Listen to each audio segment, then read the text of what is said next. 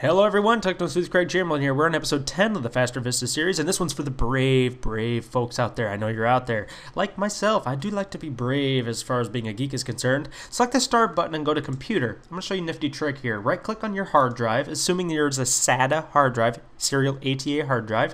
Go ahead and click properties, and then go to hardware, and then go to properties again. And then we want to go to policies. And what we have down here is enable advanced performance. Recommended only for disks with backup power supplies, which mine doesn't have. This setting further improves disk performance, but it also increases the risk of data loss if the disk loses power.